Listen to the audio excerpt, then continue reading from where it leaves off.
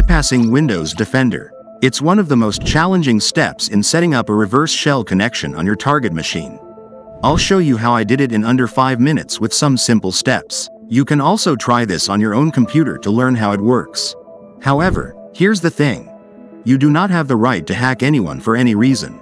Please test this only on your own computer to learn ethical hacking and cybersecurity. This video is for educational purposes only, and nobody's rights were violated in the making of this video. I am not responsible for any misuse of this information. Don't forget to subscribe my channel and watch the video till the end.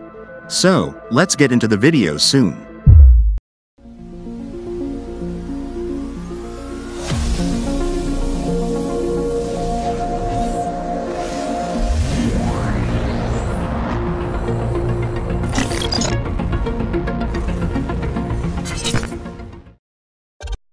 First, I have my payload right here, which enables us to remotely control target machines.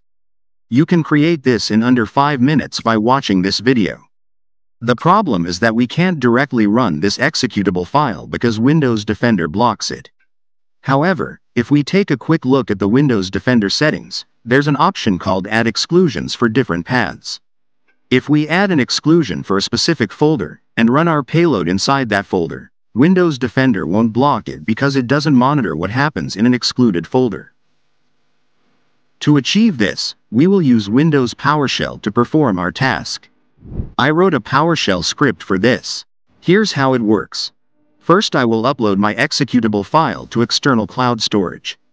Then my PowerShell script will exclude the Downloads folder from Windows Defender, because it's a common path for all Windows machines. Next, it will download the payload into that excluded path from the cloud storage and then run the payload. Windows Defender won't block the payload because it is executed inside an excluded path. Now we need to upload our executable file to cloud storage and paste its download link here.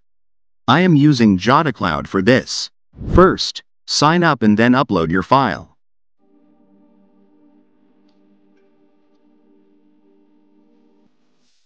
Get the shareable link to that file.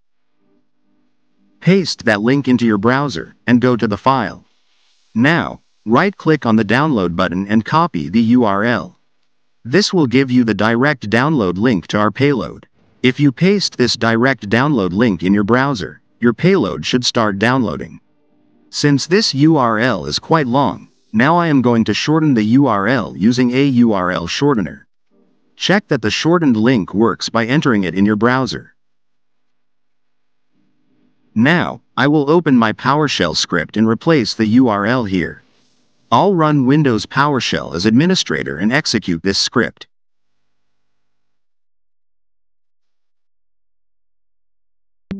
You can see that the connection was received successfully. If you have a keystroke injection tool like a USB rubber ducky, you can bypass Defender by executing this script in Windows PowerShell. But if you don't have one, no need to worry. I have created an undetectable image using the same strategy. In the next video, I will teach you how to create this using some simple steps. So make sure to subscribe to my channel and stay tuned. Goodbye for now.